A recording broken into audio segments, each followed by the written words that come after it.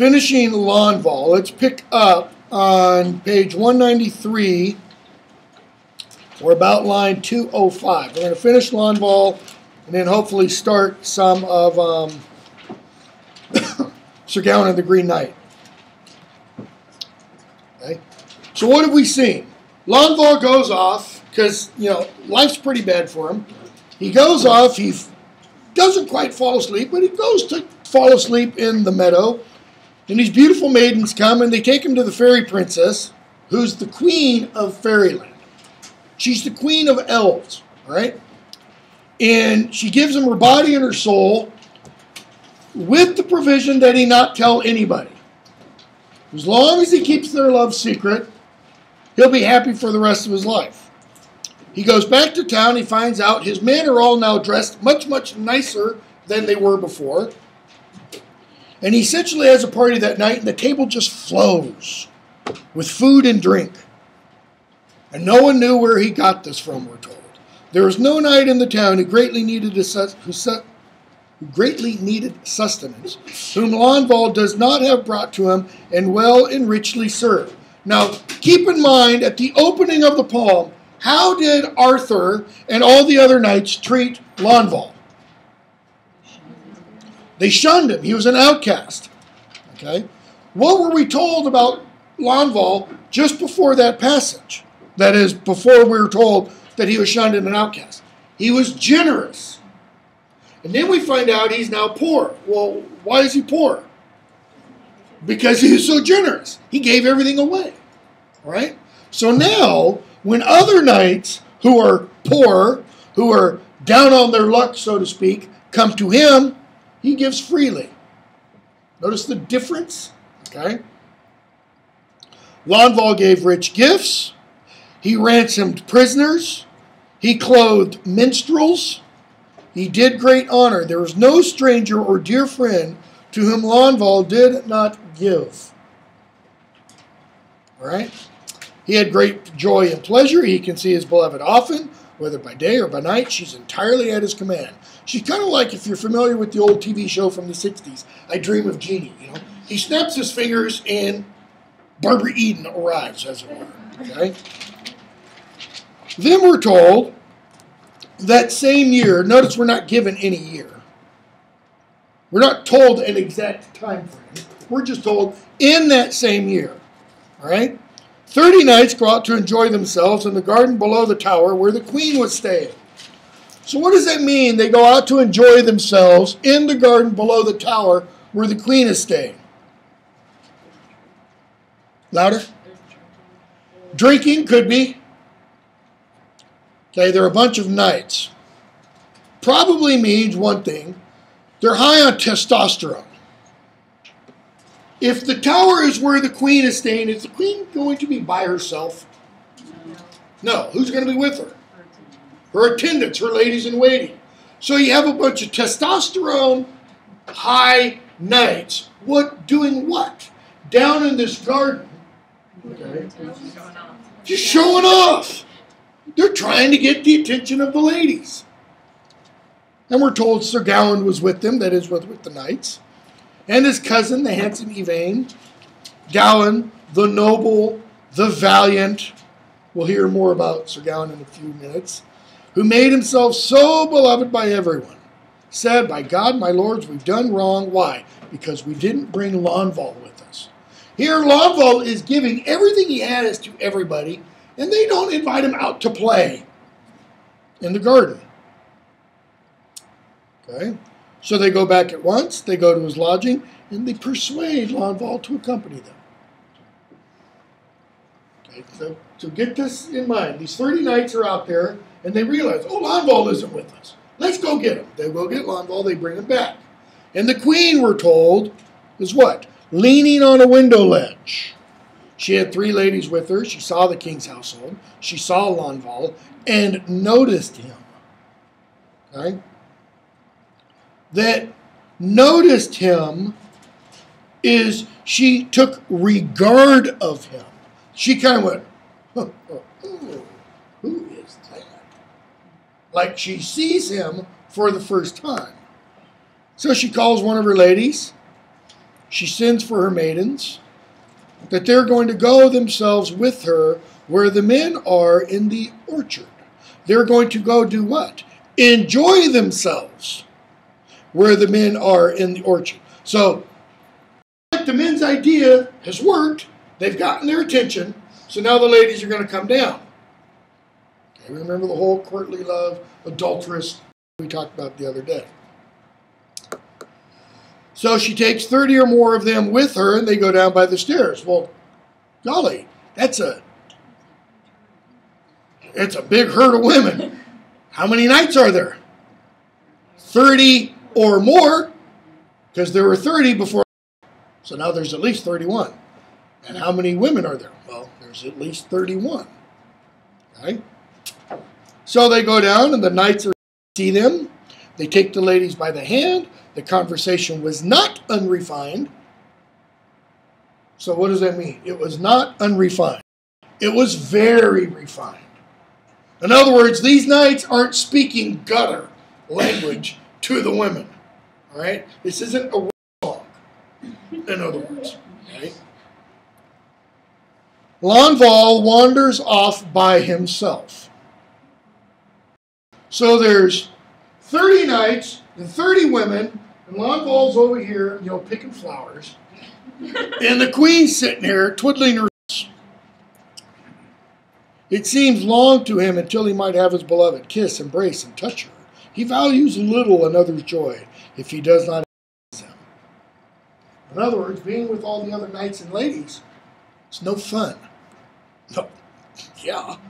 I mean, when you can have the queen with you. So the queen sees him alone, and she goes off to him. She showed him all her feelings. She's pretty blatant. And one thing you need to understand about Guinevere in medieval literature, she's not shy. She's not a will violet by any means. What Guinevere wants, Guinevere gets. Okay? She goes right to him. She sits by him. She speaks to him. She shows all her. And she says, Lanval, I have honored you greatly.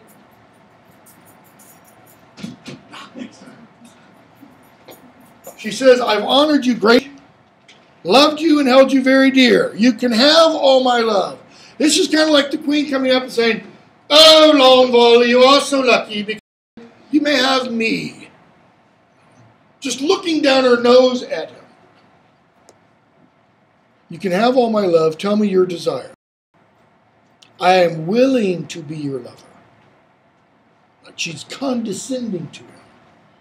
You should be delighted with me. How you are that I chose you. Lady, let me be. I have no interest in loving you.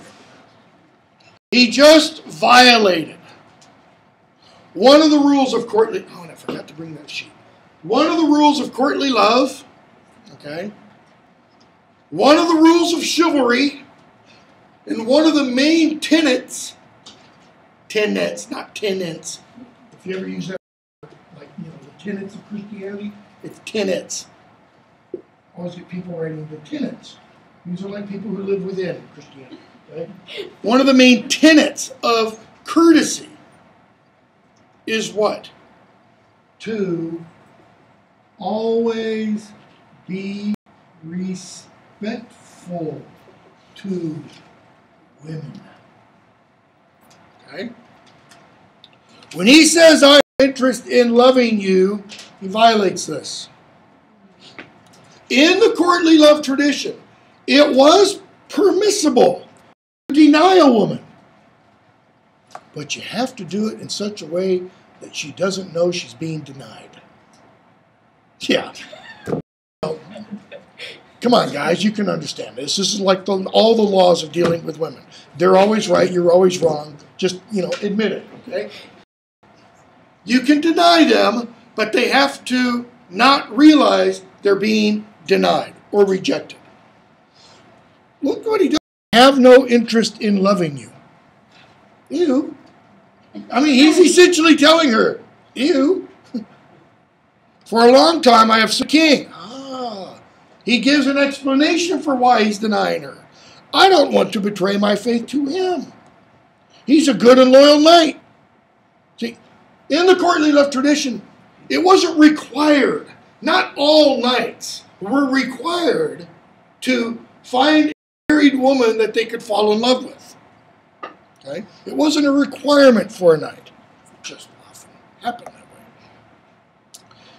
You or for your love shall I wrong my lord. So she could take that and say, well said, Sir Knight. She doesn't. Why?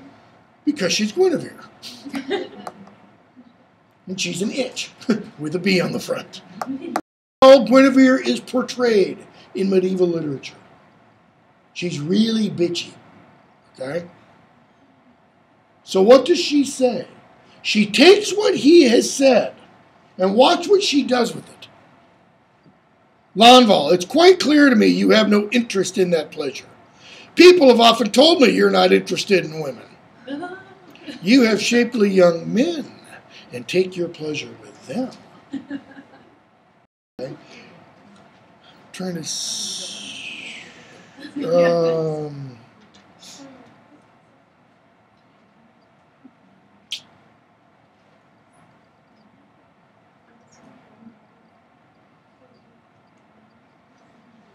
She says that she uses for men is there on, I'm pretty sure this is it. My French is really rusty. It's line 281. It's that word, valet. It's related to our word, a valet, guy who parks your car. Well, what else does a valet do? He's like a butler, okay? Shapely young men, however, does not necessarily refer to like a 20-year-old young man. A valet was often a young boy, like preteen. Okay? So what she says is even worse than just accusing him, for example, of homosexuality. She's saying, no, you're a pederast. You like little boys. Okay? Base villain is that word in French.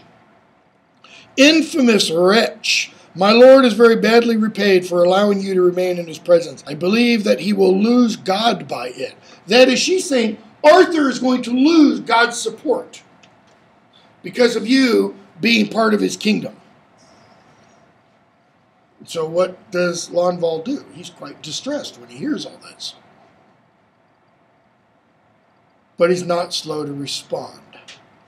Out of anger, he said something that he would often regret. Okay? Out of anger. He doesn't curb his tongue. He doesn't wait. He doesn't go cool off and then send the email. No, what does he do? I know nothing about that line of work. In other words, how dare you accuse me of that? But I love and am loved by one who should be valued more highly than all the women I know. Uh-oh. Yeah, big uh-oh. He hasn't yet given her up, so to speak, but he's going to. And I'll tell you one thing, know it well and openly. This is where he goes too far. He could have stopped right there. I am loved by and love one well, okay, who should be valued more highly than all the women I know. Pretty much any courtly lover ought to say that to any woman who comes up and tries to seduce him. No, no, no, I can't love you because the one I love is the one I prize more highly than all other women. Okay?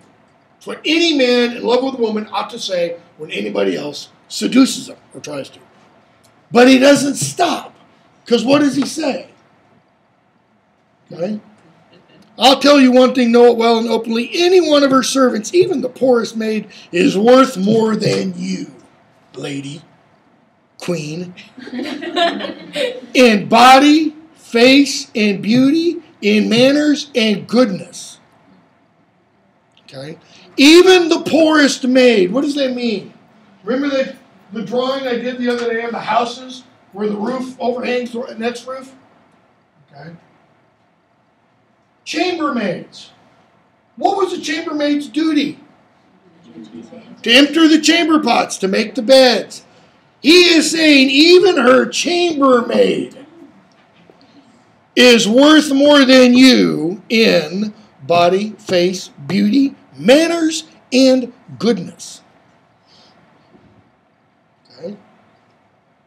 Her scullery maid, the kitchen girl, is better looking than you, has a better body than you, is more beautiful than you, has better manners than you, and is more morally good than you. Now, when he says all that, he crosses every line there is in the universe, okay, in terms of the courtly tradition. So what does she do? She leaves at once and she's crying. She goes to her chamber and she's crying. Why is she crying? He hurt her feelings. She started it. She's kind of like, if you're familiar with Princess Bride, almost the greatest film of all time. She's like when Wesley is lying in the bed at the end and he insults Humperdinck, and Humperdinck says, I believe that's the first time anyone has ever dared insult me, because he calls him warthog face and all this kind of stuff. That's the queen. No one has ever said anything like this to her. Okay? So she goes to her bed and she's sick. Never, she said, would she get up if the king did not do the right thing, and the complaint she would make to him. So the king returns from the woods, because it's just convenient. He's been out hunting or something. He'd had a good day, notice, until he gets home. And then his wife, you know. And so she makes her appeal. My wife and I have been married 28 years. It's a good marriage. She falls at his feet. She asks for mercy. She says that Lanval has shamed her. And notice what she says. Yeah. How? Okay. This is probably, not necessarily, but I think probably, a parallel of something we see in the Bible. Bingo. Potiphar and Potiphar's wife. It's not Potiphar per se. It's Joseph and Potiphar's wife. You know, Joseph goes off to Egypt, you know, DreamWorks or SGK, whatever the Joseph King of Dreams, whatever the movie is. Goes off to Egypt, and what happens? He gets raised to a position of power in Potiphar's household. Potiphar's wife says, man, that's one good-looking Jew. She tries to rape him. He runs off. She pulls her cloak. She keeps his cloak. Okay, because when he escapes, she pulls his clothes off. All right? When her husband comes in, she says, he tried to rape me. He gets thrown in jail for a long time, the dreams and all that kind of stuff. All right? He boasted of such a beloved, one who is so elegant, noble, and proud, that her chambermaid, the poorest girl who served her, was worth more than the queen. And so the king gets angry, because, I mean, after all, the king should have the most beautiful woman as queen. He's upset that one of his knights would offend his wife. So, he swore that Lanval would have to defend himself in court, and that if he couldn't, he would be burned or hanged. So how's he going to defend himself in court? What do you have to do? Yeah, you have to have evidence. He can't say, if it please the court, I'd like to present, defense witness 1. And nobody's there. Right? He doesn't have a Polaroid of her. Can't pull out his cell phone. So the king goes out. He calls 3 of his nobles. They send for Lanval, who's already had sorrow and trouble enough, because he went back to his lodging, and what does he realize? Damn. Yeah, I gave her up. So she gave me up. I was supposed to keep it secret, and I didn't. I'll never see her again. So where is he then? He's back to the beginning of the poem. He doesn't have all the wealth and treasure anymore, and he doesn't have his beautiful lover's body or soul anymore. He calls on her again and again and again, and she doesn't come. 100 times he begs her to have pity. Nope. Not going to happen. Okay? Alas, what will he do? Our poet tells us. So the three men arrive. They tell him he's got to go to the court, that the queen had accused him, and he goes in great sorrow. Notice, they could have killed him for all he cared. His sorrow isn't that he has to answer to Arthur. His sorrow is that he'll never see his lover again. They could have killed him for all he cared. This is Lanval's way of saying, go ahead, because life is meaningless now. So he comes before the king. He was sorrowful. He was silent. The king says, you've done me a great wrong. You began to base a suit, blah, blah, blah, blah, blah. You boasted foolishly. And we're back in the Anglo-Saxon period where we're repeatedly told, never issue a boast that you cannot fulfill or that you cannot redeem. Okay? Your beloved is far too exhausted when her maid is more beautiful and worthy than the queen. He denies the dishonor and shame of his Lord, word by word, just as he said it. In other words, he says, let me tell you the full story. She was the one who came to me. She was the one who offered me her body. I said no, because I serve you. But he does acknowledge, yeah, I did say that about my lover. And about her lowest serving maid. Because it's true. Notice he doesn't backtrack at all. Okay? So he says, let the court deem its judgment. Let it do what it will. So the king sends for his men. Why? Notice Arthur doesn't pronounce judgment himself. He sends for the court, the round table, to determine how should we deal with this. They all went off together, judged, and decided that Lanval should have his day in court. But he must provide guarantees that he will await his judgment and return to his presence. In other words, he gets bail. They're not going to lock him up. But no one in the household were there, we're told, who would be willing to stand what's called surety for him. That is, who would let whatever judgment that is to fall on Lanval fall on themselves should Lanval skip him. Until Sir Gawain steps forward. Gawain goes to act as a guarantor for Lanval and all his companions after him. So the king says, okay, I'm going to hold you guys to this. And not only you, but your lands and fiefs, each one for himself, will be in the balance if Lanval skips. All right? So Lanval goes off to his lodging, and knights go with him. Why do you think knights go with him? Yeah, to make sure he doesn't skip town, and they lose all their wealth. Okay? They rebuke him, they counsel him, they curse him for such mad love. Every day they go to see him. They want to make sure that he's eating and drinking, because after all, you have to be good and healthy so that you can be publicly executed. Okay? And so they have the date that they had determined the court would. And we're told, line 420, I believe that there were some 100 there who would have done anything in their power to free him without a trial. He was very wrongly accused. What's that telling us about the knights? What do they know? Yeah, they know how Guinevere is. Okay? They know how she behaves. And let me put it this way, how Guinevere behaves. I'll try and put it delicately. If it moves, she'll stay. That's pretty much how Guinevere is in much medieval literature. If it moves, she'll jump it. Okay? Now, I'm not saying go out into bestiality and all that. If it's human, it moves. Let's put it that way. So this is why they understand. And I'm going to tell you a brief version of another Lanval story when we finish this one, to give you an idea of that notion.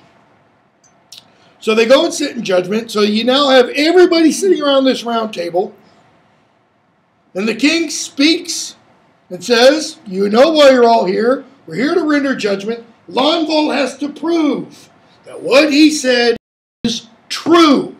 And Guinevere's sitting there all smug and mighty, thinking there's no way. And he's going to die. All right? So, line 449. Lanval can affirm this by oath, and the king will turn him over to us for judgment as guarantor.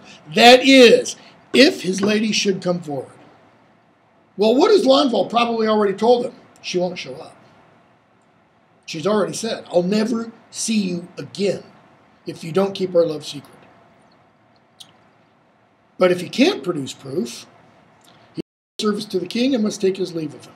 Ah, so they've modified it a little bit. He won't be publicly executed. He'll be exiled.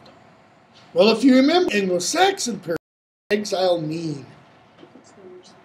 Yeah, you might as well be dead. Because he can't go back to his father. Keep in mind, his father's a king in a foreign land. What would it look like to go back to your father having been exiled? Utter failure. Who does that reflect on? Daddy. So, tell your beloved to come and bear witness. He says, I can't. So they go back to the judges. And we're told, 471, just to make their ruling, they saw two maidens coming on two beautiful, brisk palfreys. They were extremely lovely. They were dressed in perfect taffeta, like they're going to the prom, down to their bare skin. Everyone gazed at them eagerly. Gawain and 3 knights with him went to Lanval to show him the two maidens. He was very happy, begged him to say whether this was his beloved. That is, Sir Gawain was very happy, and asked, beloved, notice what Sir Gawain's comment means. How beautiful are these two maidens? They're more beautiful than I almost said Galadriel. More beautiful than Guinevere. Beautiful than Guinevere. Lanval says, nope, don't know who they are, where they come from, or where they are going. Liar, liar, pants on fire. He doesn't necessarily know who they are, but do you really think he doesn't know where they're coming from? So the maidens go on along. And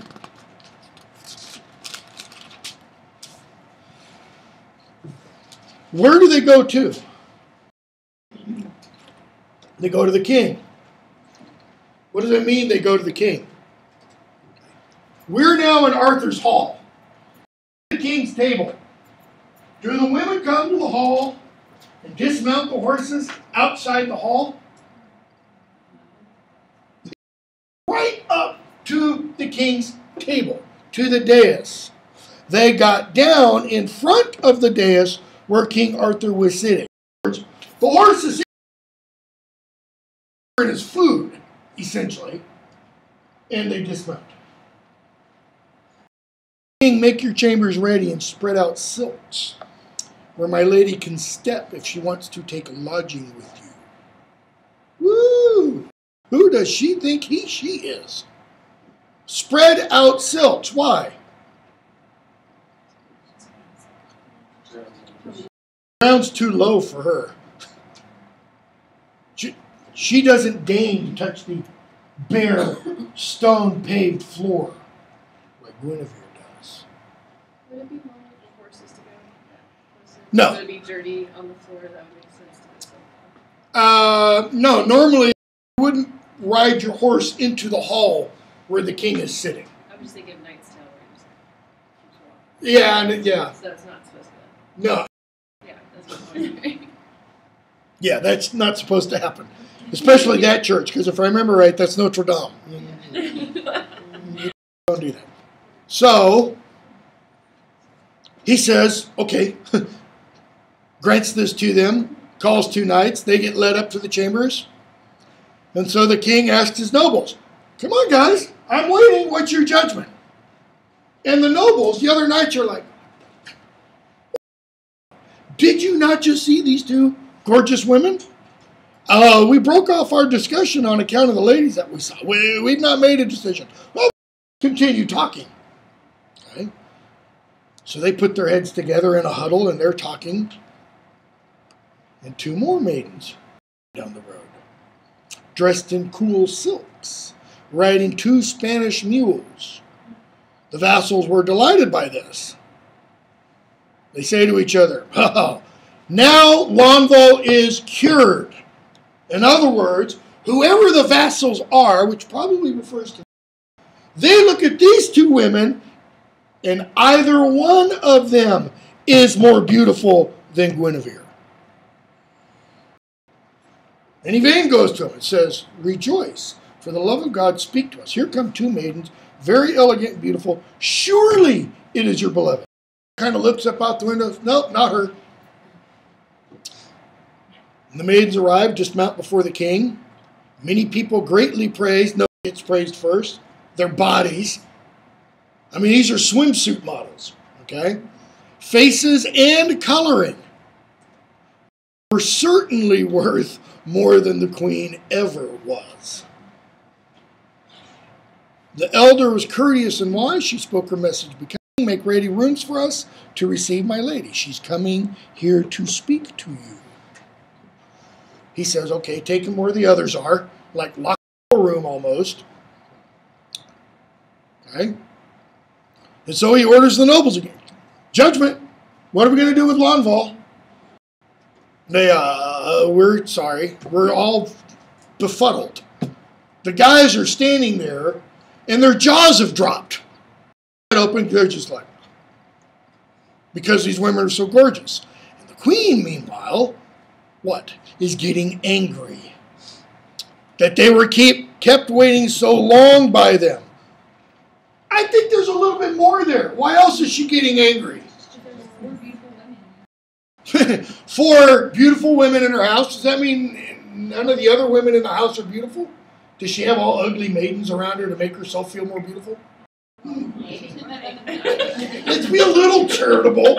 No, they're not all ugly, you know. But she knows that the Lanval's lady is coming. Yeah, she's not stupid enough to go, well, what's going on? She kind of sees how this day is going to progress. Okay. When through the town comes a maiden riding a horse. There's no lady in the world more beautiful. And this could be an allusion to the story of Lady Godiva. Everybody know that story? Has nothing to do with Godiva chocolate, by the way. She just gives her name to the chocolate. Lady Godiva, if I remember correctly, which I don't, the only part I remember is she rides through the town naked. Oh, that's right. She rides through the town naked. The king, she makes this agreement with the king so that the king will stop taxing the people so heavily. Okay? She and her husband are rich, and he loves the people, the commoners, the low folk. And she says, you know, if you will stop taxing them, I will run the town naked. And the queen's like, yeah, I'll like to see that. Okay, deal. Okay, so she rides through town on horseback naked. And the people are so moved by her humility, they close the windows, close the doors, so nobody sees her. She was actually based on, do you remember the name of the Anglo-Saxon princess? She's based on, whether or not this actually happened, okay, is not quite known. But she is a real person. She's riding a white palfrey, white purity, okay, which carried her well and gently. This is the palfrey, not her, had a well-taken head, no more beautiful animal under heaven. Palfrey was richly harnessed. No count or king under heaven could have afforded it all without selling or mortgaging the land. So the horse has hugely expensive trappings. Right? She's dressed this way. in a shift of white linen, which let both her sides be seen. I mean, she'd be perfect red carpet at the Oscars, okay? Because this shift is essentially just like a long piece of cloth with a hole cut in it for the head that comes down over her front and goes down over her back, and it completely exposes both sides. We're not told that it's tied, okay? As it was, well, it's laced on either side, but I kind of imagine these are wide laces, so a lot of skin show. Yeah. Okay. She had a lovely body, a long, I almost said a long nose, waist. I don't really know what that means. Lovely body, hourglass figure, like that, but long waist.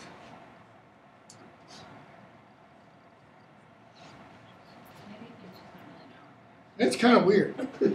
She's long and slim. Probably willowy. We'll be charitable rather than say she's deformed.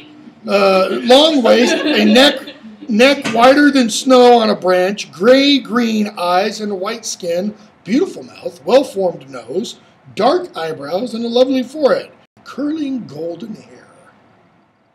No golden thread cast such a gleam as did her hair in the sun. Her hair is golder than gold. Right? So at this point, the guys are on the ground worshiping her. Her mantle was dark purple.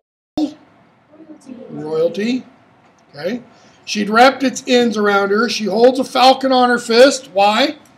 Royalty. Okay? Falconry is a sport of kings. That's what it's called. Or queens. Okay? And a greyhound around her. All of this royal imagery. So they know this isn't the scullery maid. All right?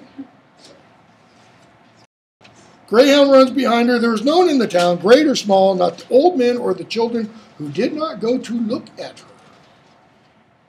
No joke.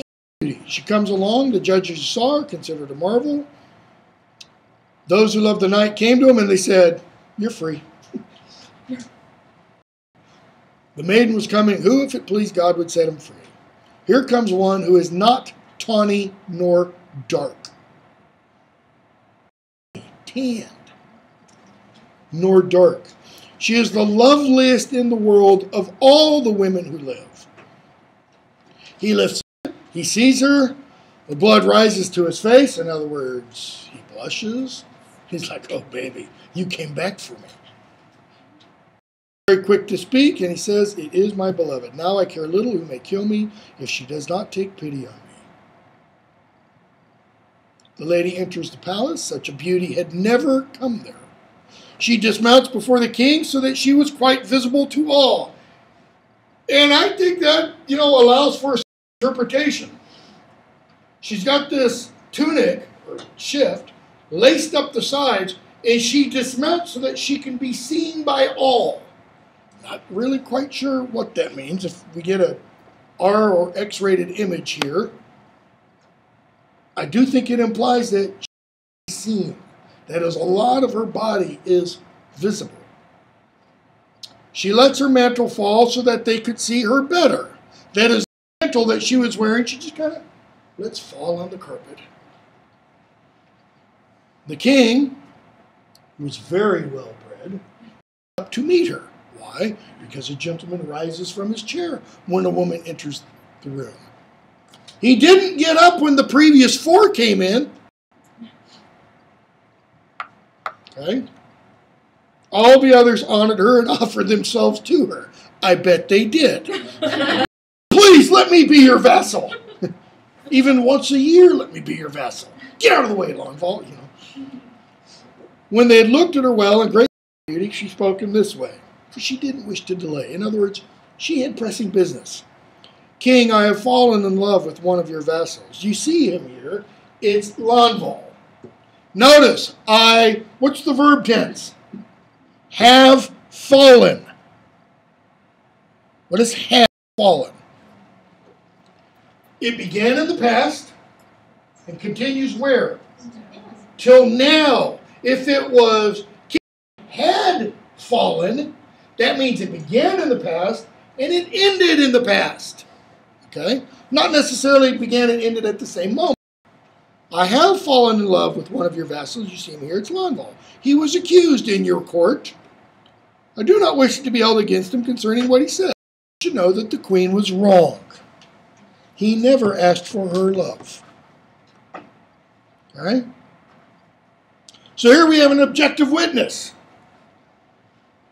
She says the queen was wrong. And concerning the boast he made, if he can be acquitted by me, let your noble free. And so she kind of does this. Okay. What do you say? It's up to you guys. Is his boast true or false? The king grants that it should be so, that they should judge rightly. There was not one who did not judge that Lanval was completely exonerated. The 100 or so that are there go free. Imagine what Guinevere is doing at this point. Stewing. Steam is coming out of her ears. He is freed by their judgment. The maiden takes her leave. The king cannot detain her. She had enough people to serve her, kind of implying that even the king wants to serve her, or service her. Outside the hall was set a great block of dark marble where heavy men mounted who were leaping the king's court. Lanval gets up on it. The maiden comes to the gate. With one leap, Lanval jumps on the palfrey behind her, and they go off to Avalon, the Isle of the Elves, where Arthur currently, if you believe Arthurian mythology, where he is receiving healing from the stroke of Mordred, and when England has its greatest need, will return. Okay? We'll talk about that when we get to Mallory. With her he went to Avalon, so the Bretons tell us, to a very beautiful island. He was carried off there. No one ever heard word of him, and I can tell no more. The end. Lanval ends happily ever after for Lanval. Arthur and Guinevere, probably going to have a rocky time for a little while after this. Okay? Now, real quickly, this other story of Lanval is called Sir Lanval, Launfal. It's the top. Laun, Sir Lanval. This is by Thomas Leicester, which means Thomas of Chester. All right? And in this one, I'll give you a real brief version. In this one, there's a magic drinking horn. All right?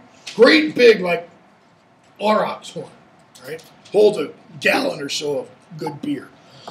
And the climax of the story is you've had all the knights, sitting talking about, their lovers, their wives, how they're faithful to them, blah, blah, blah, blah, blah.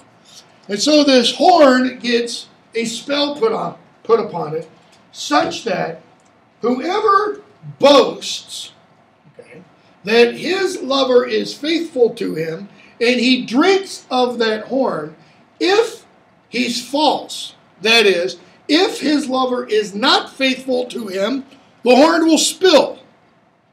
He won't be able to put it up to his mouth and drink it without stuff dribbling down. Okay? It's a test of your spouse's fidelity. Because I could believe my spouse is totally faithful. That she's cheating on me. You have the horn of, proof here, as it were. And so at the end of the poem, they're sitting around the round table. And like Cadman, the horn is making its way around. Okay? And it comes to guys, and a couple of them drink, little drops come, and other, their spouse or their lover is not quite totally faithful, but, maybe a little cheating is okay. And then it comes to Arthur, and Arthur swears up and down Guinevere is loyal and true and faithful and pure as the driven snow after it's been driven over by 100 semis, kind of a thing. And he goes to take his drink. And he can't get any liquid in his mouth. I mean, he's got the thing, and it doesn't come in his mouth. It's coming all over his shirt and tunic. Okay? It's just another little bit of evidence that Guinevere has kind of a soiled character, let's say, in medieval literature. Okay, leave there and go to... Okay, go ahead.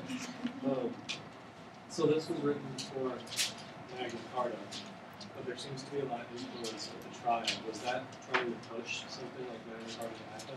I don't know, because this was written probably during the reign of Henry II. Henry II reigned from 1154 to 89. Magna Carta obviously is 1215. I think what's being suggested here is that, what is at the heart of Arthur's kingdom? And because this is more Anglo-Norman Arthurian, let's say. It's a Breton lay, so it's written in Breton. But it's more of an Anglo-Norman Arthurian story than a later English Arthurian story. Okay? And so what we get here of the image of Arthur is that what kind of king is Arthur? He's got the round table, which we talked about. It has no head. In other words, Arthur is a good king because he wants there to be equality among all the knights. Right? And so when he calls for a judgment of the court, this is showing that Arthur isn't a dictator. Now, that could be kind of leading up to what we see happen in Magna Carta, but it'd be really early for that. Another question? The lawn in the race car, is that what she was cutting? No. No, it's probably more like she's, like Charlize Theron or Nicole Kidman. She's tall and well-dimensioned, let's say. Yeah. So she's not pregnant, but she's wearing white even though she's with blonde. So why is she allowed to wear white? Who is she? Queen of the Fairies. That's why. Because she's outside the rest of our realm. And you could say, I think it could be argued, if you really wanted to get into the kind of the anthropological stuff, that this is a quote-unquote common law marriage, let's say. That she is wearing white because she's chaste with Lanval. That is, you can be sexual and chaste, as long as you have one sexual partner, period. Okay? In which case one could still have white on. But I think it's more because she's an elf. Because she's a fairy. Okay? And she's the queen of the fairies. Okay? All right. Sir Gawain and the Green Knight. We've got 15 minutes. Sir Gawain and the Green Knight is not a Breton lay. All right? Sir Gawain and the Green Knight was written during that period that I had up on the board the other day, the alliterative revival.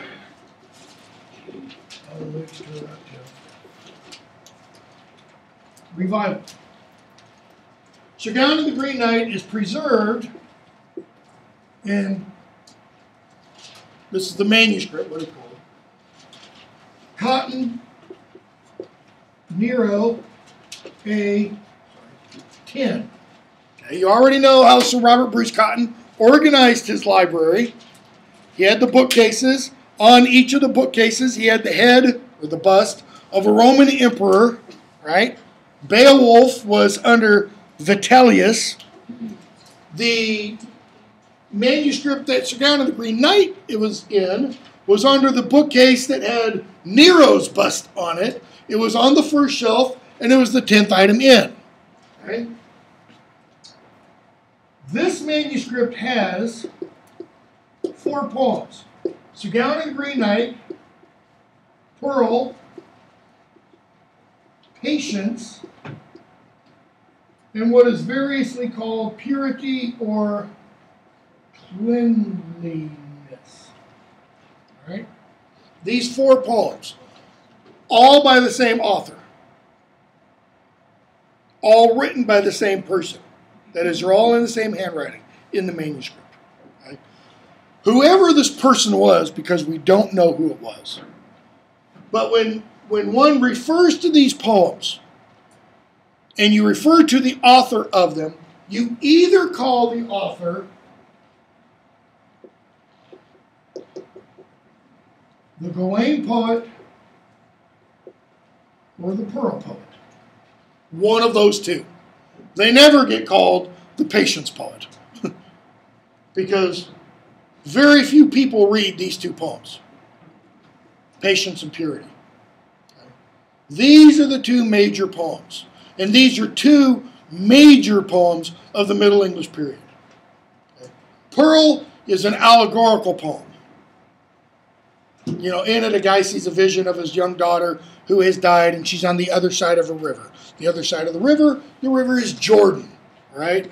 And it's a big allegory kind of on Christ's thing of the pearl of great price, right? Sir Gawain of the Green Knight is not allegorical.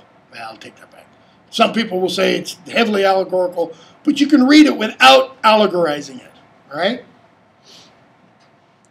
Now, the alliterative revival, as I said the other day, is roughly this period, 1350 to 1375. We don't know when Sir Gawain was written.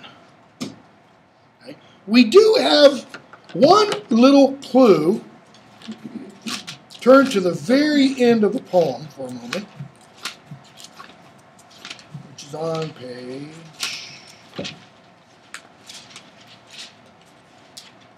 323. Okay.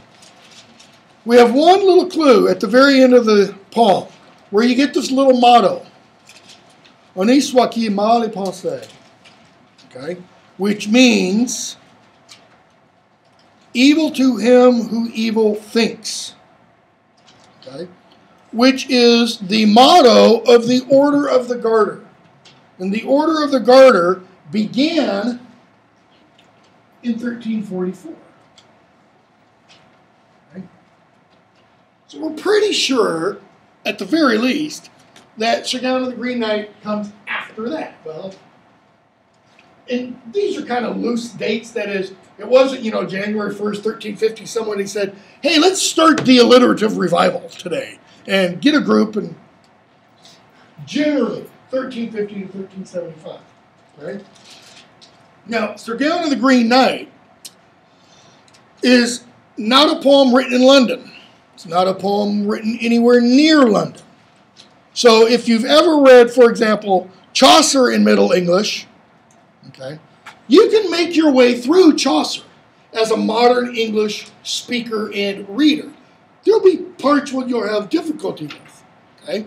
Sir Gawain of the Green Knight is almost impossible unless you've studied the Middle English language, because it's so much different from modern English. And the reason it's so much different from modern English, go back to your map on page 821. The reason it's so much different from modern English is because Sir Gawain of the Green Knight hails from, right up here, right around the city of Chester, or the town of, right? Chester's way up here in the northwest Midlands. London's down here in the southeast. Okay, sorry. London's down here in the southeast. In other words, the language of Sir Gawain and the Green Knight is very far out in the provinces. Further away you get from London, all right, the more archaic the language is. And it's the more, how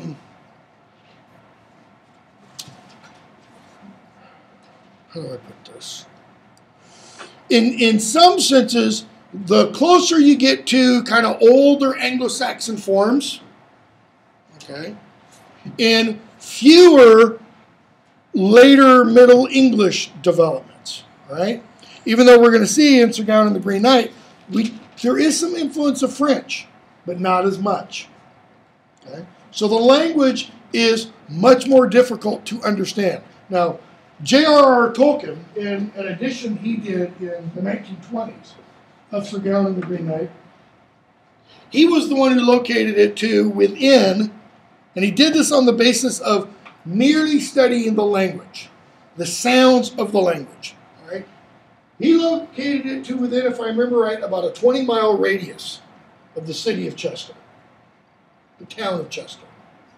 Tolkien was a phenomenal philologist, that is, person who studies language, lexicon, phonology, grammar, structure, syntax, that kind of stuff. Okay? And he did a bunch of word studies and was able to determine that within about 20 miles of Chester is where Sir Gawain and the Green Knight originated.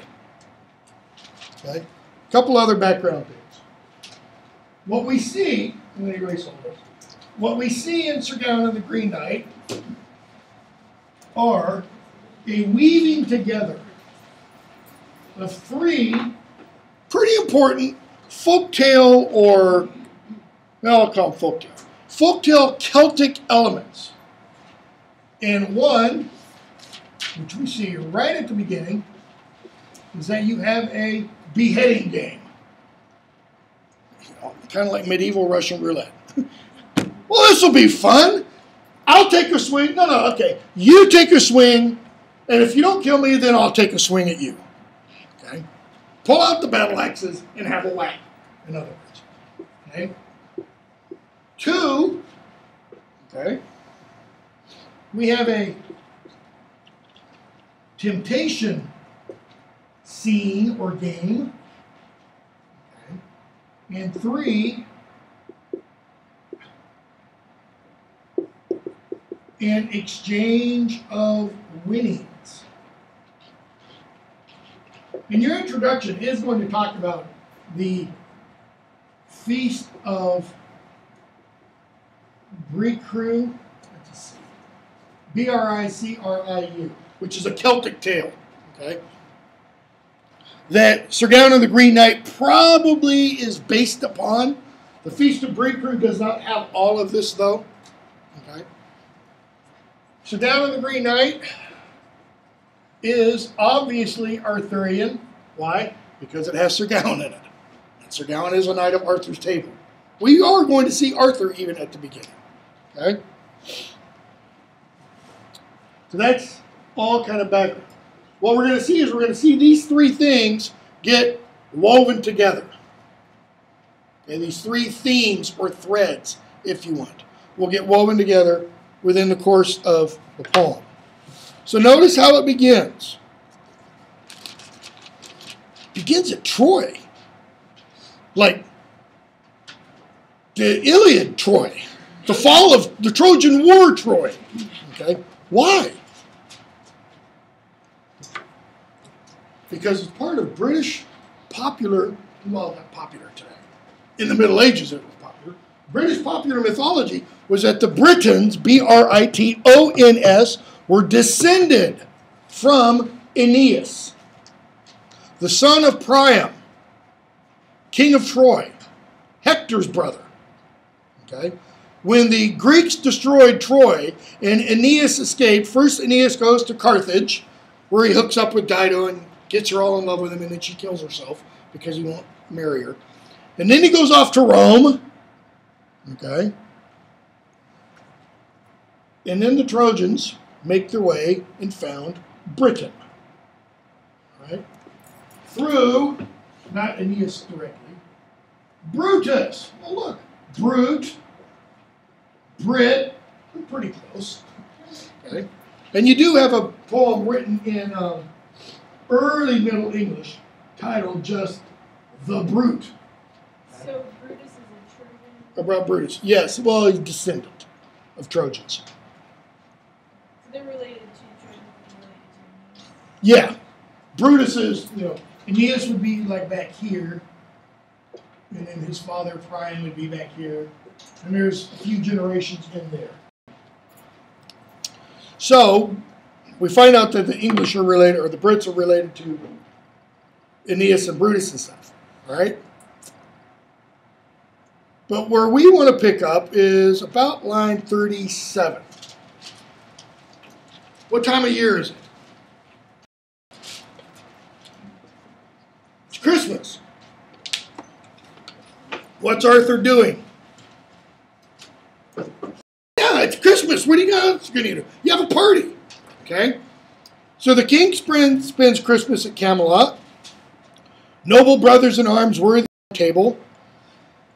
And what do? They fight, they joust, all this kind of stuff. And we get long descriptions of them. Okay? We're going to talk, not today, we'll do it on Tuesday. We'll talk about who the possible audience is of this poem. But notice they spend the 12 days of Christmas, essentially, partying and jousting and fighting. The new year has come, right, line 60. Guinevere is dressed gaily, we're told, line 74. Seated on the upper level, that is, she's up on the dais so everybody can see her and all this kind of stuff. French fabric underfoot. Notice the anachronism there. Because if you understand when Arthur should have lived, there weren't any French in 100 AD. Okay, they were just vulgar Romans, let's call them. All right? So she's there, and many men are looking at her and stuff. And Sir Gawain is seated beside Guinevere, line 147. The king's holding his feast. We have a bishop and all this kind of stuff. They've got kettle drums going off. Let's see here. I'm going to pick up. And we're told... Hold on, I skipped the line I wanted to. Back to line 123. Arthur would not eat until everyone was served. He was so lively in his youth and a little boyish. He would also never eat, line 130, on such a special day until he'd been told a curious tale about some perilous thing. Great wonder that he could believe of princes, of battles, or other marvels. Line. Now I will say nothing more about it. I was afraid of it. No, the other 130. Look on the other page. Nope, same page. Turn to the net. Is yours not? Are yours not numbered 130 on both pages? On 262 and 263? No. So, see, some of you have same printings I do, where they screwed up. Yeah, the one is 85. Arthur would not eat until everyone was served, and then around 91, he would never eat on such a special day, etc. So we have, in my book, it's in order on the left side. Yeah, on the old, the Middle English is in order. The right hand English, it's all messed up. It's like that throughout the book, by the way. The point I'm wanting to emphasize is two things can Arthur will eat. Okay? One, everybody has to be served. Okay? And two, Arthur either, so one, everybody served. Gets that courtesy and manners. And two, has a two-part component to it, A and B. One, either he tale of some marvel or some wonder or some mysterious thing or some great battle, or he sees a marvel or he sees something wondrous. Okay? Okay, we'll stop there since it's 9:25 and we'll pick up at whatever line that is. Actually, we're going to pick up with when the Green Knight comes in on line 130 on page 263. Make sure we have that same numbering.